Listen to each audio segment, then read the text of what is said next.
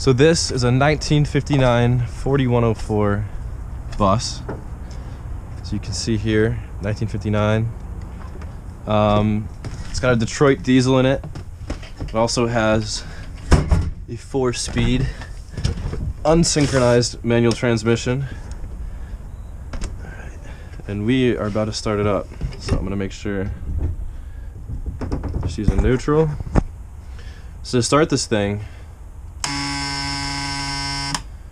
this is to turn the voltage on for just the starter.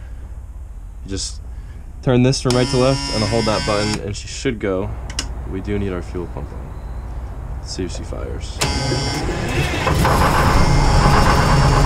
Hell yeah.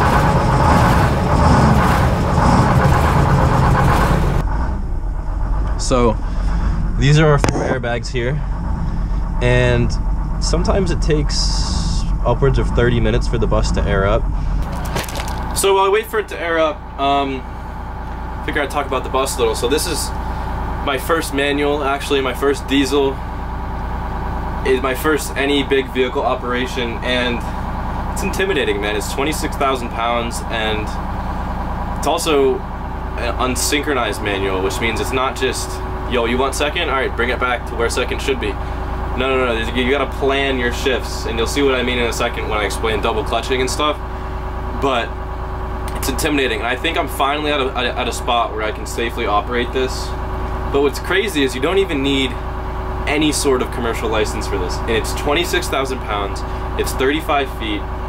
It's old as hell, over 60 years old, 69 years old. I mean, I don't know, that seems kind of crazy to me. Why would they let some idiot like me drive it? I don't know, but I'll try and take, or I do try and take as much safety precautions as possible. Yeah. So I'll give you a quick walk around. Obviously this is the back. That's the left side. The left side is definitely the prettier side. Right side has some window issues, cracked. Windows are impossible to find on these old buses. The glass goes out and there's just no way to replace it, so that's gonna be like it is. Yeah, the front's pretty cool. En route, as you can see. Colorado, you should be a giant GMC thing here, but I don't know what happened to that. It's too bad. It's been to some truck shows, American Truck Historical Society. I actually inherited it from my grandpa, and he drove one of these for Greyhound, and when he retired he bought one just to drove around and bring to truck shows. So that's how it fell into my hands. And today I'm gonna take you for a drive and see this big Detroit run. I'll give you a glimpse inside.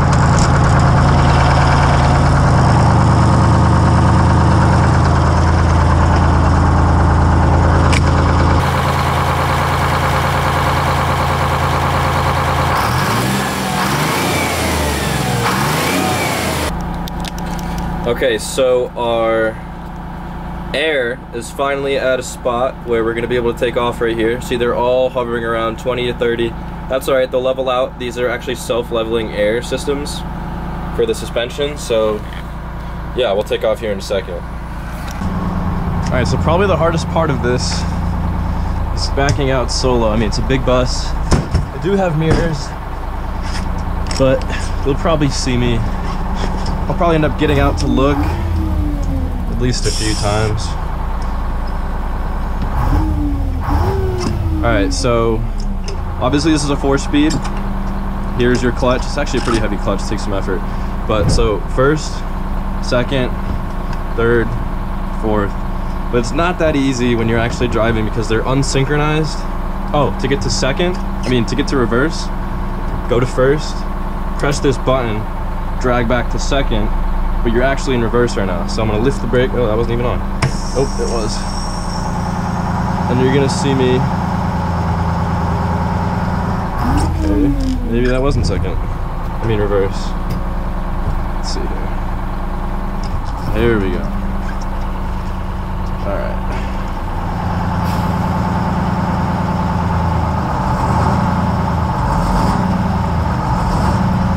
So all I'm doing is I'm not giving it any gas. We're not supposed to feather this particular clutch with the gas.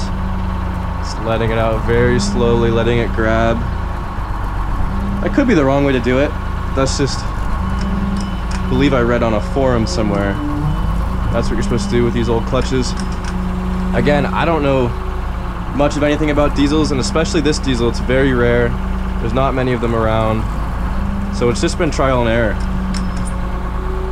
So we'll see if we can get this done here. Just looking at my mirrors. Gates opening behind me. Should be able to just keep going this way. Waiting to see the other side of the gate. Alright, I should be good here.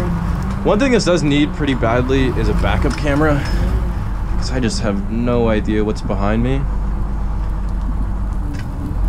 But I guess most trucks don't. So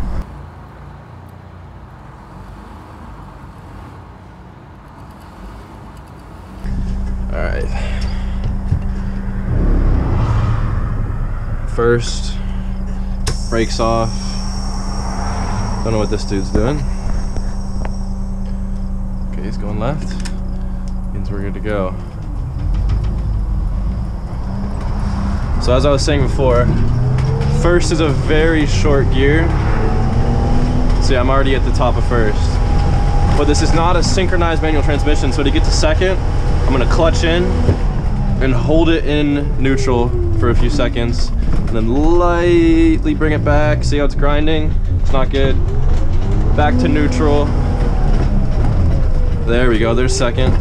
So it's, when I say it's not synchronized, it means you can't just go first back to second and expect it to stick, because the gears have to line up.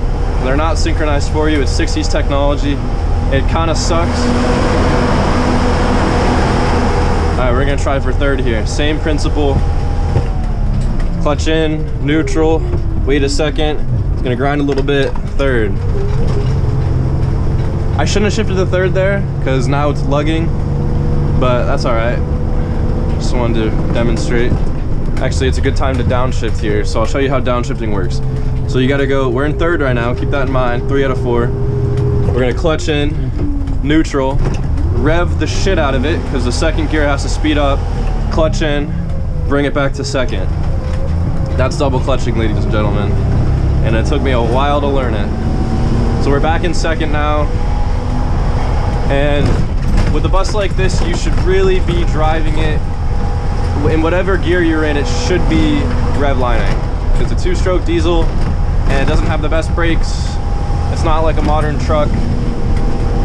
So engine braking is your friend on a 26,000 pound bus like this. I'm gonna clutch in, neutral, over to third, wait a little bit, feel it out. We're in third. Pick up some speed here. So we're coming up to a stoplight here, we're in third, and we gotta hit second. So I'm slowing down a little bit. I'm in third now. I'm in neutral now. Rev the piss out of it, clutch back in, reach back for second, got it. Clutch out. You can feel the engine brake really stop you there. We're gonna go for first, so I'm gonna hit neutral, rev the shit out of it, back to first. I hit first, and that'll really slow you down. You can feel the bus creep. That's no brakes. The goal should be to never touch the brakes in a bus like this. Sometimes that's just unrealistic. Oh. So I'll show you how short first is again. First gear, takes off quick. I'm already capped out. I'm going maybe 10, 15 miles an hour.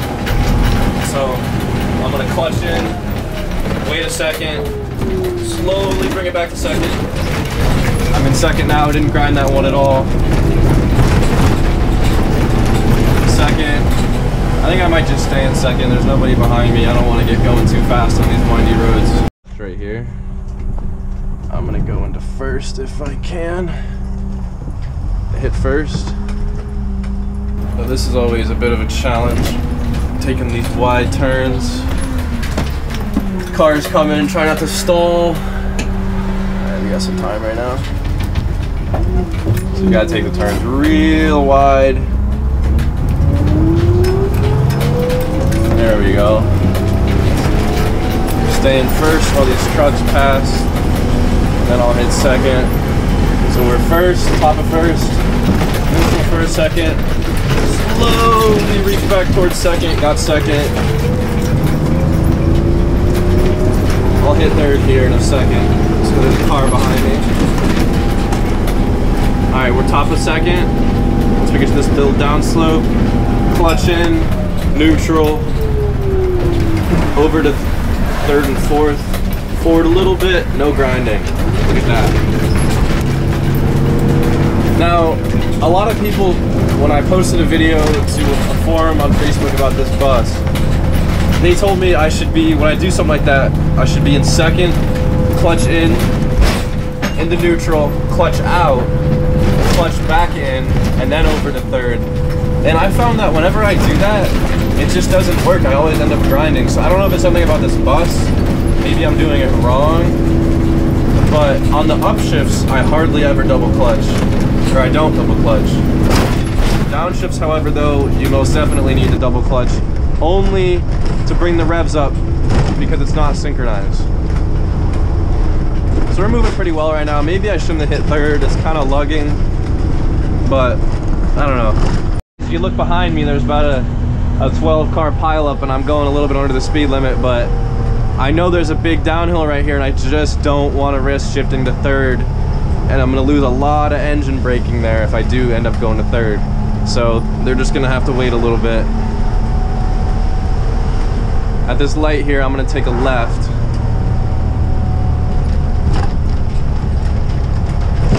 So I'm just going to slowly creep down in second. And then I don't think I'm gonna have the ability to get to first. And since this is a pretty damn steep grade, so I think this is gonna be an engine brake plus brakes, which is not ideal, but I just don't think putting the clutch in to try and get to first would be the smartest idea right now. I'm gonna get in this left lane, throw my blinker on. Oh, I hate touching the brakes this much. She handled though. Clutch is in. I'm gonna put it in first. And then I'm gonna throw the air brakes on. Actually, I'm gonna throw it in neutral for now.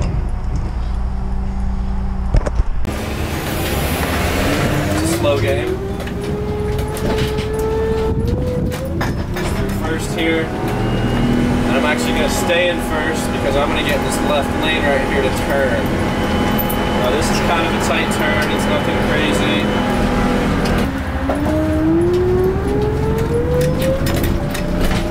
So first, top of first already. Clutch in, wait a second or two, neutral, pull it down to second. Now we're in second. So clutch in, neutral, over. Slowly up to third, don't force it, boom, no grinding. And I found that just to work better, or in this particular bus, I found that to work better. Double clutching on the upshifts, I don't know why, whenever I try and double clutch on the upshift, it just grinds. It doesn't make sense to me. Maybe it's something with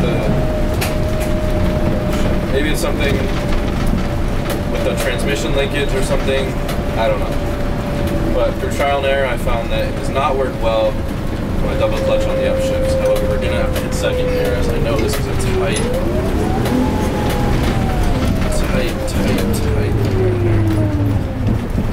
I should not have hit third, but that's alright.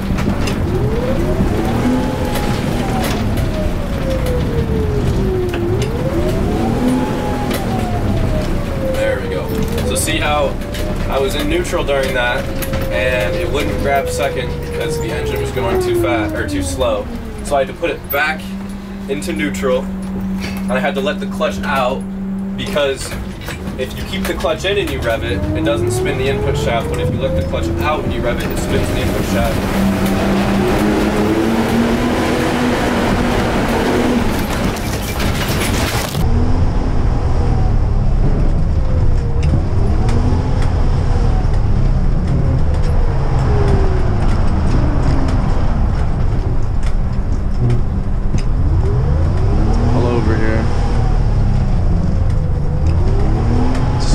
go into gear. Holy shit. Alright, we finally got second. See, that'll happen with that's what I mean by an unsynchronized transmission. You can't just throw it into third. It's not gonna do it. You gotta understand how fast your input shaft's moving compared to where the gear is. So you could spend, I don't know, what was that, 5 or 6 tries trying to get it back into gear on a miss shift like that. That's not entirely uncommon here.